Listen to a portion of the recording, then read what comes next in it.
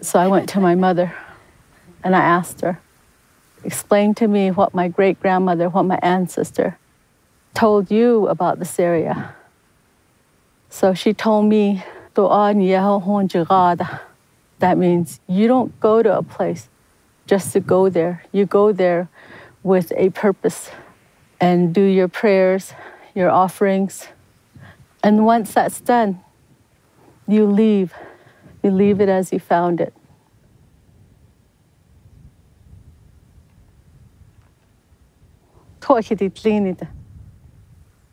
She Renee Yellow Horse in She, BP 20, 28 in Shaw, Kiani Bashishin. Ada Ashin Dashe. Sinijin Dashanala. Oh, by the way, well, yeah. This the little Colorado River, it meets the greater Colorado River. And where they meet, because they're male and female, when they meet, life comes from there. All life. Once the journey is done here, then the spirits, they go back. And when I think of that, anything disturbing that, the restfulness, the quietness, the beauty, listening to the wind, the rivers, it hurts me deeply in my heart. This Escalade development would dig into the heart of our most sacred place and destroy forever these areas.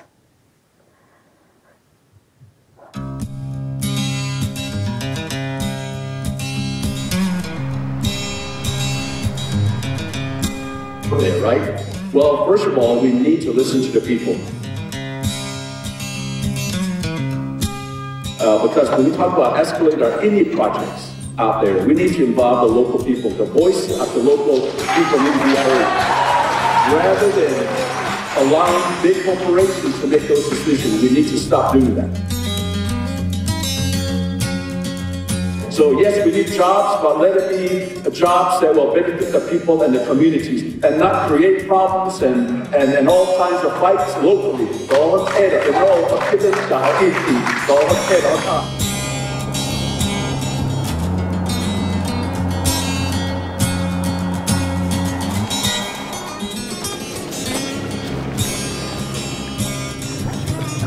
The snowpack from Colorado, snowpack from Wyoming and Utah all drains a huge multi-100,000 square mile area, and it all ends up here in Lake Powell. From here it goes through the turbines. Glen Canyon Dam is a hydroelectric dam and flows down into the Grand Canyon. I'm St. John Eberly. I'm the communications director for the Intermountain West for American Rivers. My parents were traditional 1960s environmental hippies. They took us on lots of river trips as kids. I always enjoyed being outside, and I always enjoyed thinking about how these places matter to people. Even as a kid, I always thought about those kinds of things. In 2015, American Rivers named the Colorado River in the Grand Canyon as the nation's most endangered river. Factor number one was the proposal to build what's called the Grand Canyon Escalade. The Escalade development is a proposed high-end resort on the rim of the Grand Canyon on Navajo land with a tramway that travels down to the river in the bottom of the Grand Canyon. Linking those two things together is a gondola that could carry up to 10,000 people per day down to that site. And that would be the main attraction that people would come from around the world as a destiny resort, not unlike what's been developed in the western part of the Grand Canyon by the Hualapai tribe and the Grand Canyon Skywalk. And our questions come up with that is, okay, 10,000 people a day, where is that sewage going to go? They haven't answered those questions. Where's the water going to go? Even before human-caused climate change, this has been an arid region, and water is the limiting factor. So when you talk about putting thousands of water consumers in a very tightly clustered space, and you don't have a solution for obtaining water other than to pump scarce groundwater supplies that supply the springs in the Grand Canyon, then you've got a serious problem. Then they say, well, we'll drill wells. Here it's 1,000 feet into the ground, and those aquifers feed all the springs in the canyon.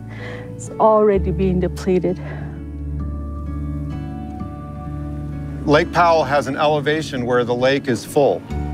Right now, you can see with what's called the bathtub ring behind me, you can see about a 50-foot white stripe. Those are mineral deposits that have been left from the time when the lake was full, maybe in the 70s and 80s and 90s. Now, with the drought and with the use of the Colorado River, the lake level is much, much lower, and you can see the water that's not currently sitting in Lake Powell.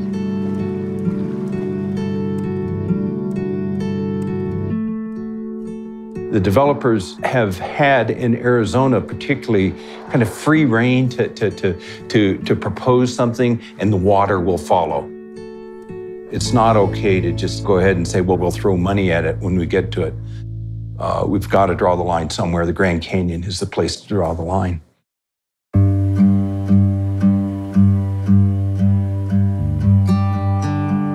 Save the Confluence is a group of families that live in this area, that have home site leases, traditional customary land users. And it's been a long fight, especially the ones that started in 2009, almost 5 years now. By 2012, the Save the Confluence issue was really starting to gain some momentum.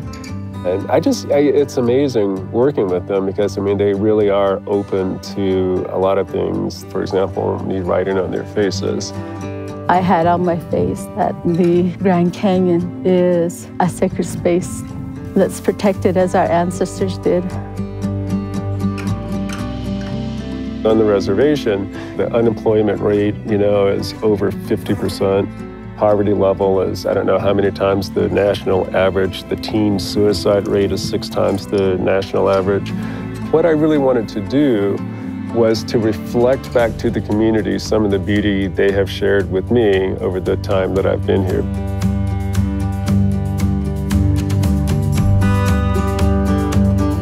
I thought it would be cool to make an info shop rest stop. So I was just going to fill the inside of this roadside stand with information regarding the confluence issue. And the next time he went out there, he told us that the words had been written over on our faces.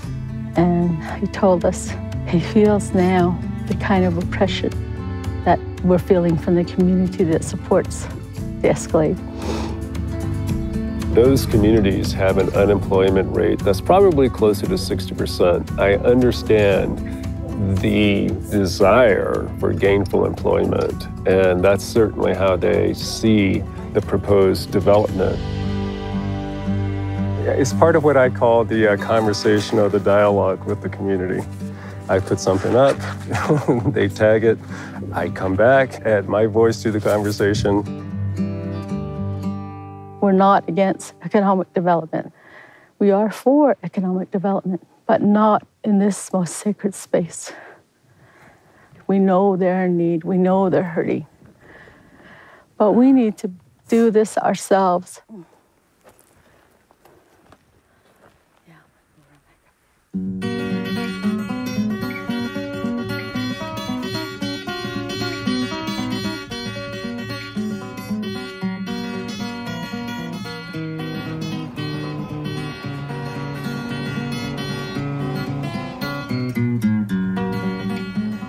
My name is Elson Bennett, and born and raised here on the Navajo Reservation. We live right outside the Grand Canyon in a little town called Tuba City. And I pastor a church as well as involved in the local government. I think the Escalade is not the answer to the people.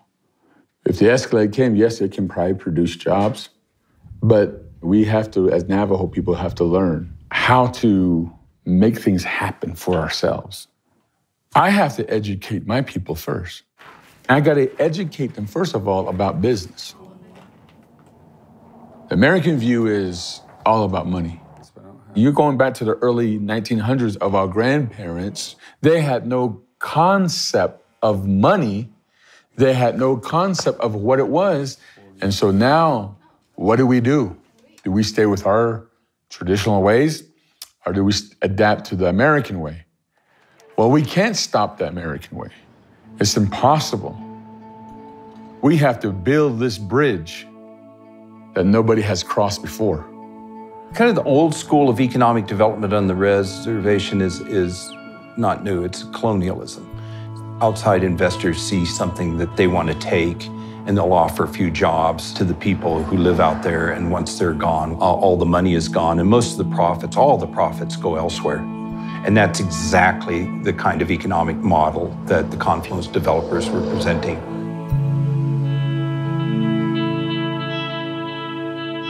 Did you see any bank here in Gap and Broadway area? There's no banks. I got to go to Flagstaff to cash the check. Now, I need food at home.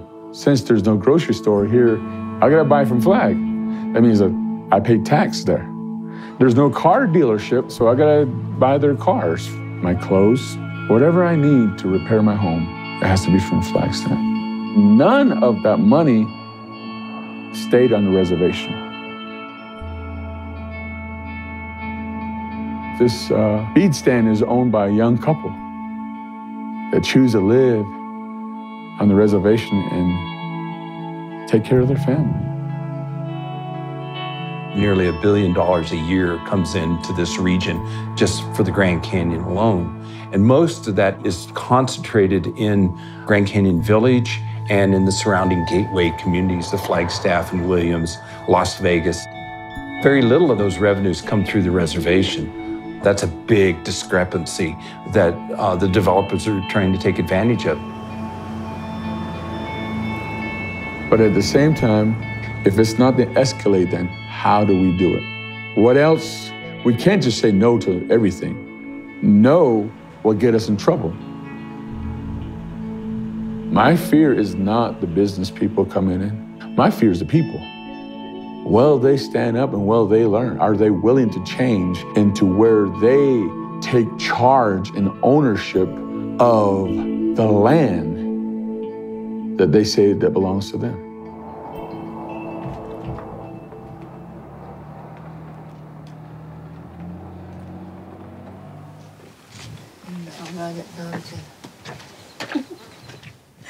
What's today's Father's Day, right? Our break time, our snack time. Doesn't even see it. I'll put it down.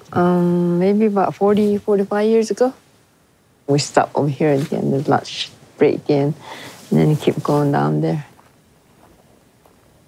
My mom just had the hokan down there, my grandmother hokan down there. We live here and there a lot that time.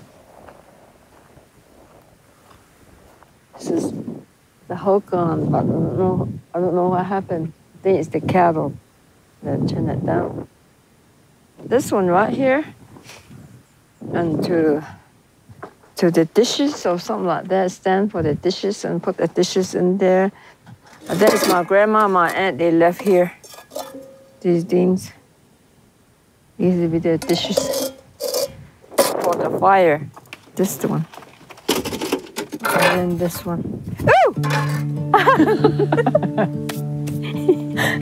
This is lizard. Hey, babe.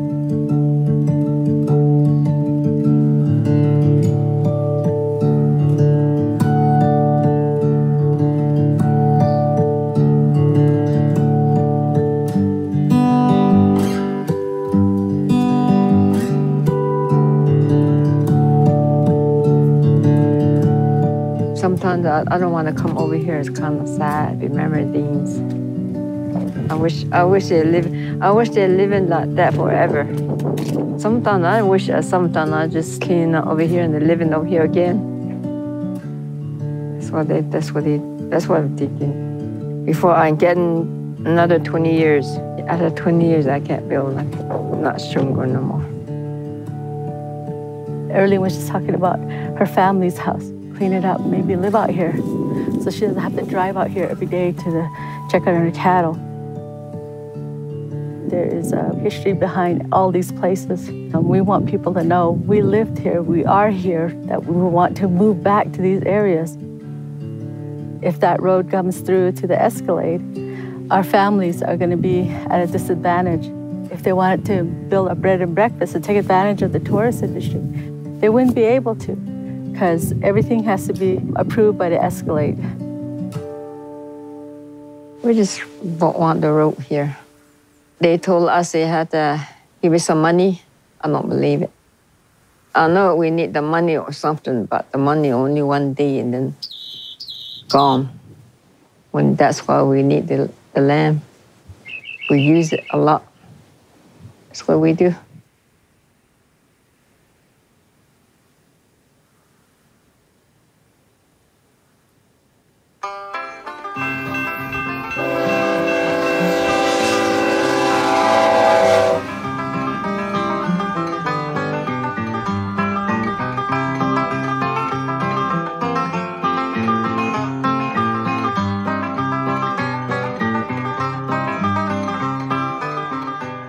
Hey, Steve, it's Roger Clark returning. Grand Canyon Trust is a regional conservation group that was founded in 1985. So our mission is to protect and preserve the Grand Canyon and surrounding canyons of the Colorado Plateau and its great biodiversity and cultural diversity.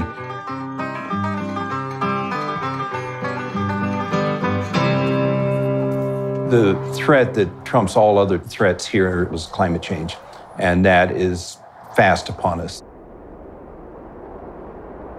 The potential for life on this place on the planet is severely diminished due to lack of water or too much water when it comes in huge deluges.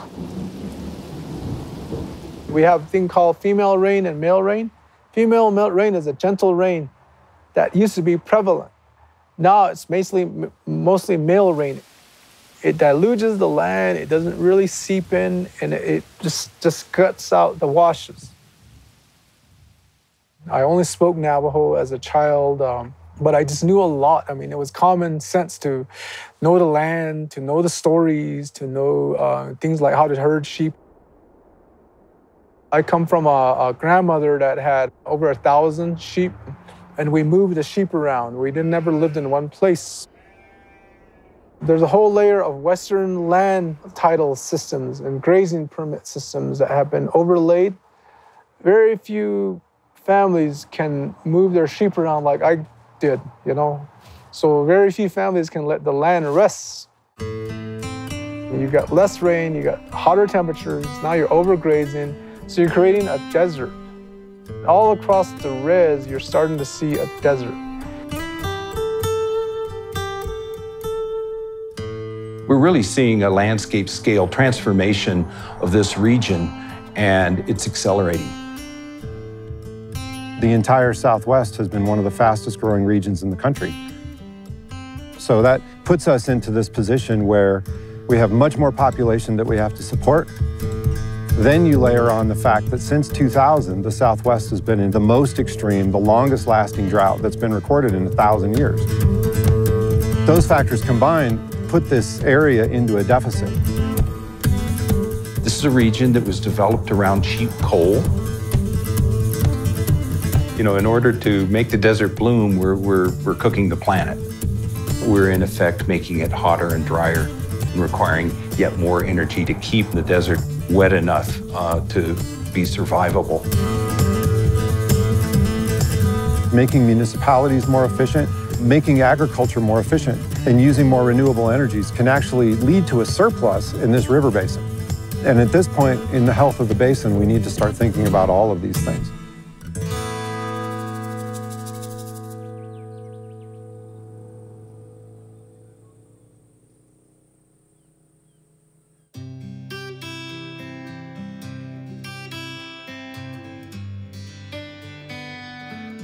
We really need to look holistically at the environment, at the culture, at the economy in ways that make as much sense as possible.